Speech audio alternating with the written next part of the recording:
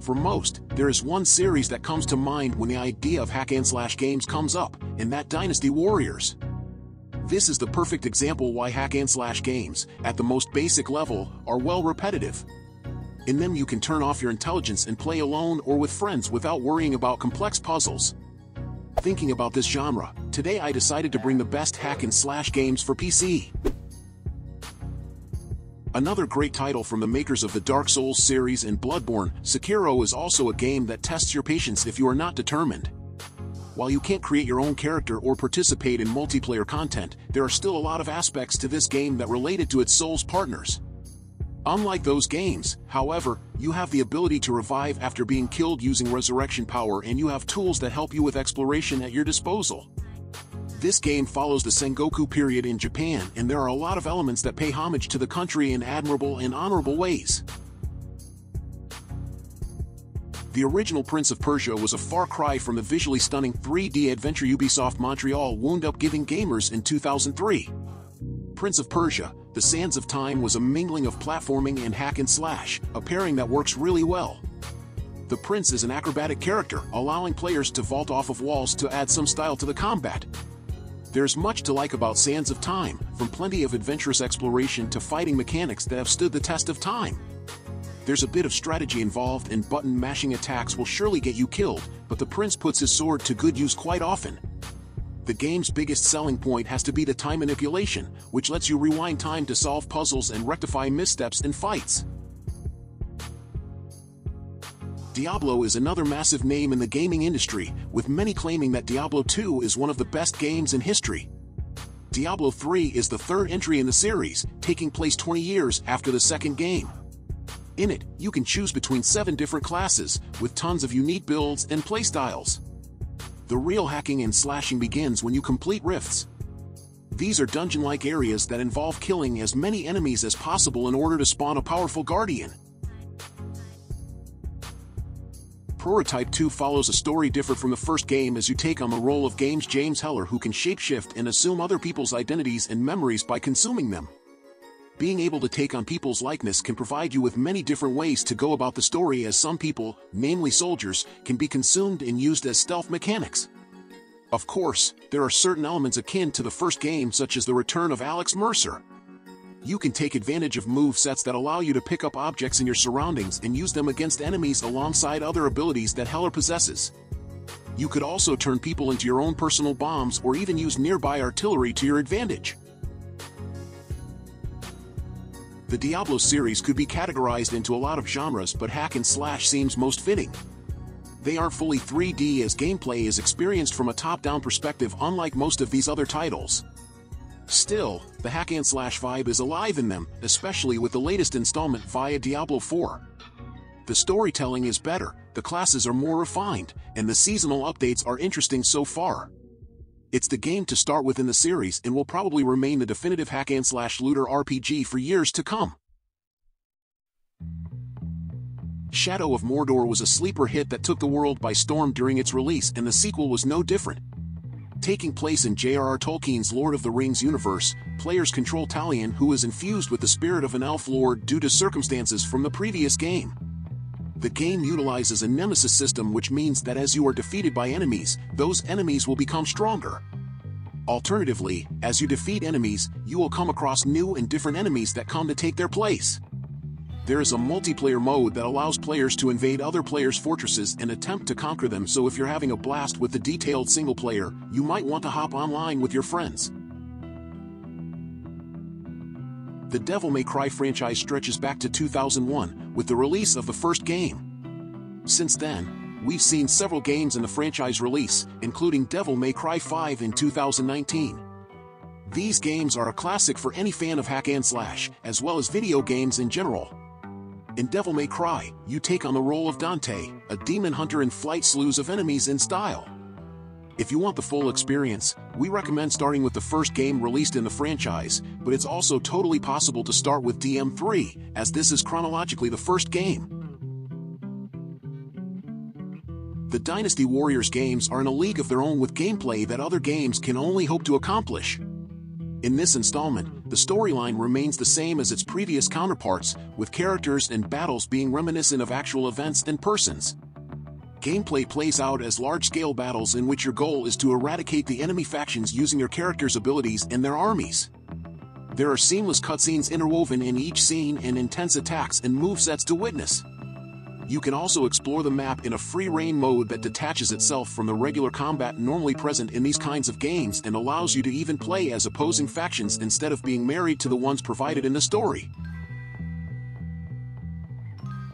The top-down perspective is a popular one for the hack-and-slash genre, and games like Path of Exile serve to prove why. Grinding Gear Games did an incredible job in creating a game that doesn't simply mimic others of its kind. Before even getting to the gameplay, it's worth noting that Path of Exile is one of the more beautiful top-down hack-and-slash games out there.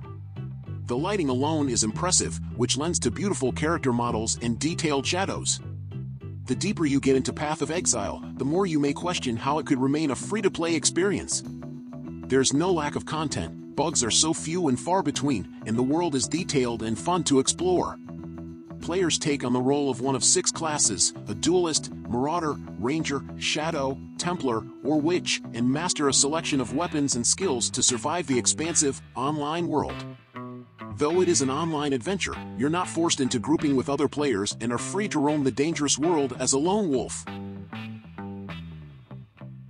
Persona 5 Strikers is the best game Omega Force, responsible for Dynasty Warriors and its spin-offs, has ever made. That's because it feels like a true sequel to the original material thanks to the Persona team at Atlus helping out. The game takes place over the summer and the Phantom Thieves find themselves in another Mind Palace situation. The gameplay is now action-based, but Persona summoning and magic still come into the strategy of battle. The one downside is that it does not offer co-op, unlike most Omega Force games. For Honor takes players through several different ages of war in form of knights, samurais, and Vikings. Each of these factions has different classes that each utilize different gameplay styles to achieve the same goal of defeating your enemies in melee battles through a third-person perspective. The battles are played in a rock-paper-scissors sense, with players needing to pay close attention to the reactions of the enemy players. This is the main means of combat in the game and can result in some incredibly gruesome battles and intense victories. The game has been regarded for its difficult and unique combat system, and for good reason. The multiplayer even invokes a friendly fire feature, which means that players can damage their own teammates by accident. Next up, we have Darksiders. Rather than being a powerful warrior or unknown figure turned hero, you get to play as one of the 4 horsemen of the apocalypse. With 4 main games, each one features a different horseman, providing a varied experience. In terms of story, Darksiders manages to flawlessly combine a compelling plot with hack-and-slash elements. Additionally, you can find many puzzles spread throughout the world, giving you a break from the hacking and slashing. The Tales of series is beloved among fans of JRPG games. This particular game was meant to be aimed at new and existing fans through intense gameplay alterations and character development.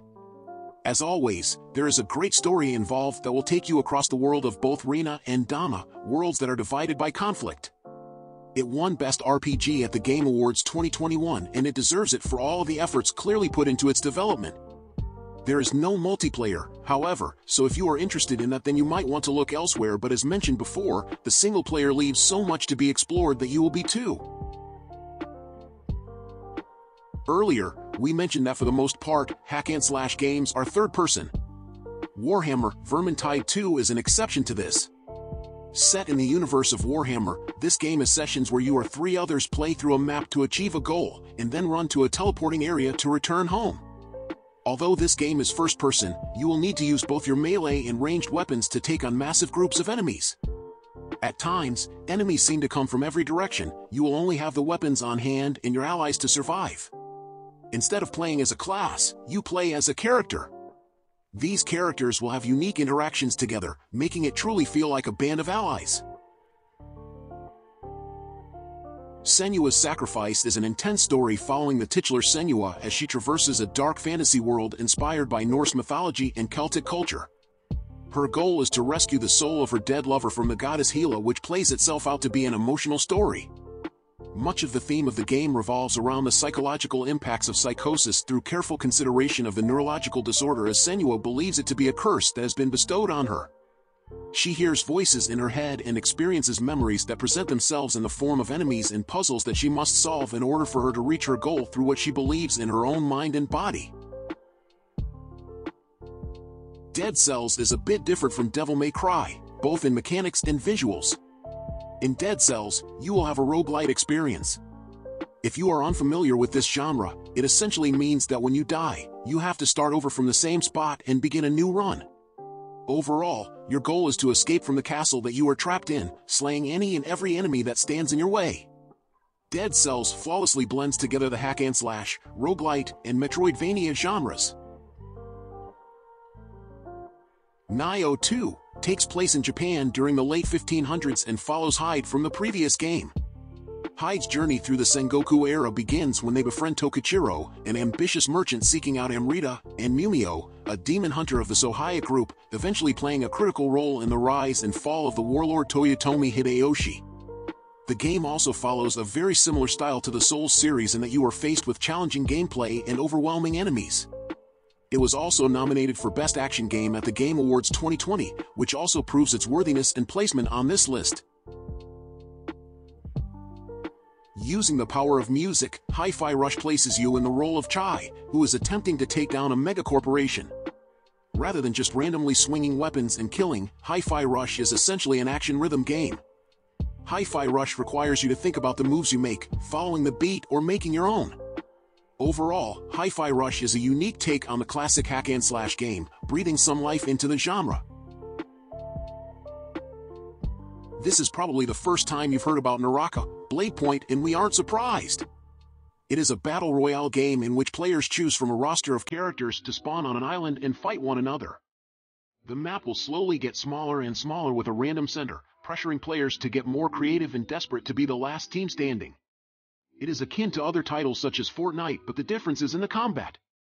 There are no firearms and instead, players will be fighting one another with blades in hand. Each map holds 60 players, so you'll want to learn the best gameplay for your playstyle to defeat your enemies. Dynasty Warriors is a sprawling franchise with 9 main games and tons of spin-offs, including Fire Emblem Warriors and Hyrule Warriors. The overall premise of the games remains the same: mow down large hordes of enemies using your weapons and abilities. If you could pick any one game to be the definition of hack-and-slash, it would definitely be Dynasty Warriors. There's nothing more satisfying than attacking and defeating dozens of enemies in one large swipe. If you are looking for the newest Dynasty Warriors game, check out the 9th game in the franchise. Revengeance is a little bit different than what you would expect from your average Metal Gear Solid game in the sense that the focus is primarily on swordplay. Players take on the role of Raiden, who is a katana-wielding cyborg in a post-Guns of the Patriots world. Because of the unique style of gameplay, Raiden can use his sword to commit a wide range of attacks and parrying combos. It is very fast-paced and focuses a lot on the different cutting systems that can be used to bypass obstacles as well as search for resources throughout. Considering this, there are also different ranks that you can earn during each level as you would with typical hack-and-slash games like Devil May Cry or Bayonetta. Of course, with Nier, Automata and Devil May Cry on the list, we couldn't just leave out Bayonetta. As noted earlier, this game has similar combat to Nier, providing a smooth fighting experience. The first Bayonetta game is available on PC, but you can find the other 2 games on the Nintendo Switch. In this franchise, you play as Bayonetta as you hack and slash your way through groups of angels. Along the way, you can use your witchy abilities, such as Witch Time, which triggers after dodging at the last second. In Witch Time, the world slows around Bayonetta, but can continue to hack at normal speed. Unlike most other games in the Monster Hunter series, World takes on the fan-favorite formula and really turns it on its head. In Monster Hunter World, you create your character and choose a class according to your preferred weapon type to defeat an array of enemies. Defeating these enemies allows you to create new armor and weapon sets that can be used to defeat even larger monsters. The game takes place over several open-world maps that allow you to explore and hunt monsters or cut down resources for whatever it is that you need. You can either play by yourself or with friends to take down these monsters and share the rewards. Next up, we have Nier Automata. This game has its roots in the Drakengard franchise, with Nier being a 2010 spin-off. In 2017, this spin-off earned a sequel, which was Nier Automata. The game combines classic RPG elements with hack-and-slash mechanics, allowing you to carefully defeat waves of enemies. Nier Automata was brought to us by Platinum Games, who also developed the Bayonetta franchise. As such, the combat in both games is similar. Interestingly, Bayonetta was originally inspired by Devil May Cry, which is also on our list. Both games were created by the same person, Hideki Kamiya. Platforms: PlayStation 5, Xbox Series X and Series S, Nintendo Switch, Microsoft Windows. In a realm that has been taken down by its own hand, the being known as Corvus is their only hope if they can get their memories back. But to do that, they must fight hordes of vile monsters. Thymesia features strong hack-and-slash gameplay that'll really push you to the edge at times, but in a good way.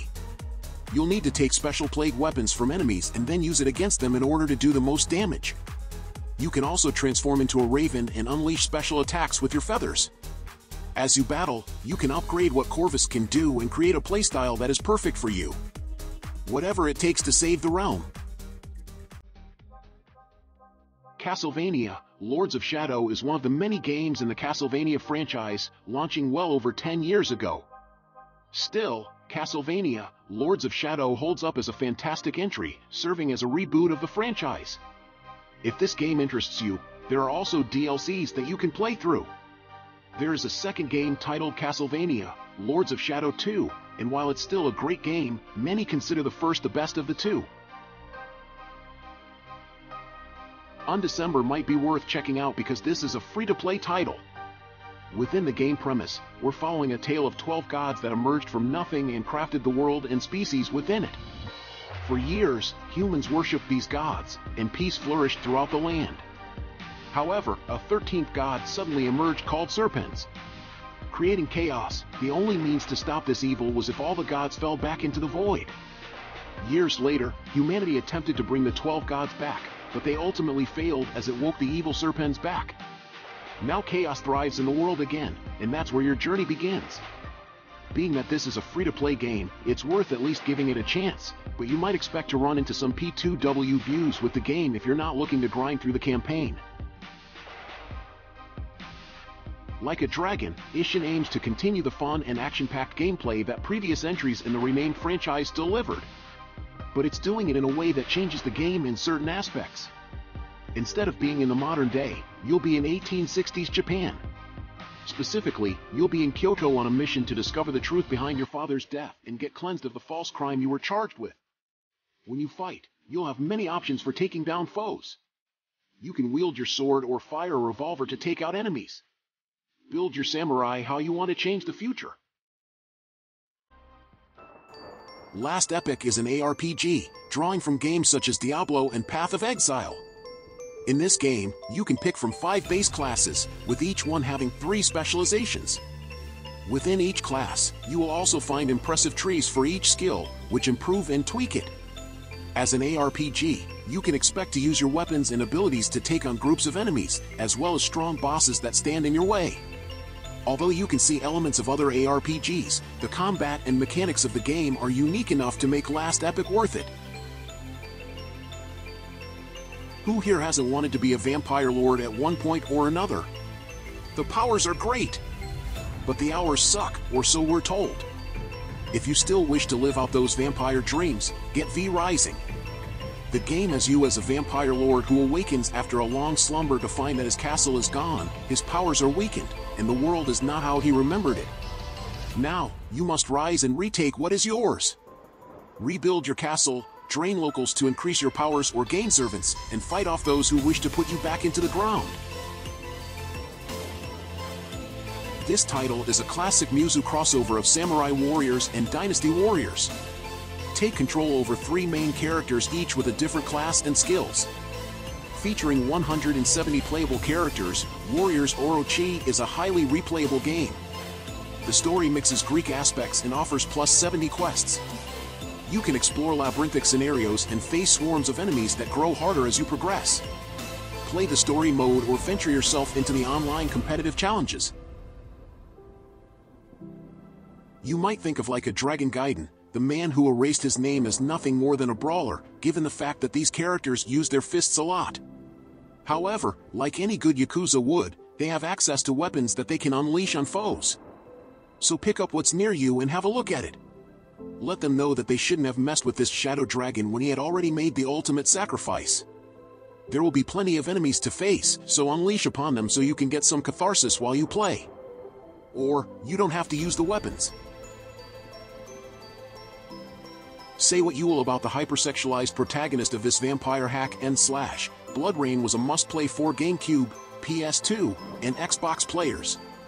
It may be a bit of a technical mess today, but Terminal Reality's bloody action-adventure spawned a terrible film, several sequels, a comic series, and many disgusting fantasies. That says something about the staying power of Blood Rain. As the titular vampire, players are tossed back to the 1930s, during the Nazi rise to power. With a pair of signature blades and her bloodlust, Blood Rain tears through the Germans, quite literally. Blood Rain is bloody, ridiculous, over the top, and everything you could want out of a mindless hack and slash title, doubling up as one of the best vampire games in the process. There's something thrilling about hack and slash action that really gets gamers fired up. If you're looking for your next fix in that department, have a nice Death. In this roguelike hack and slash adventure, you'll play as Death, who is on a mission to wrangle in his unruly underlings who are making Death Incorporated a mess and screwing with his job flow. The combat gives you plenty of options, as there are 70 weapons and magic spells for you to utilize. Mixing these up will deliver devastating combos to help put everyone down under. Plus, since you're Death, you can't die. So you'll just reload and get back at it. In a distant future, humanity fell into the brutal hands of mutants known as Others. These creatures came from the sky seeking to feed their hunger for human brains. As they spread terror among survivors, you get ready to kill them all. Two psionic characters, Yudo and Kasane, join forces to fight and exterminate the problem. Use their psychokinetic abilities to make your environment a lethal weapon. Scarlet Nexus is set in a futuristic Japan where you can experience the dual story of Yudo and Kasane. Hades is one of my favorite games on this list. It plays like a roguelike dungeon crawler that follows the lore of Greek mythology. You play as Zagreus, the son of both Hades and Persephone, as he tries to escape the layers of the underworld in order to reach Mount Olympus to be with his cousins. Of course, Hades won't let him go that easily, and so each layer of the underworld is littered with different enemies and bosses. As you go through each dungeon, you'll come across different abilities bestowed upon you by the gods as they try to help you reach the surface. There's plenty of lore that went into the development of the game, and there are even some customization elements in the sense of decorating the underworld. For every time you die, you are automatically returned from where you began to start over. So, did you like the games I recommended? So leave your like, subscribe to the channel to follow me, and activate the bell because I post a lot of videos on this channel and you can't miss it.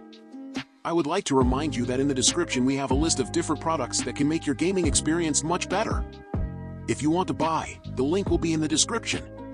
Anyway, thank you very much for following me this far, and until next time, bye.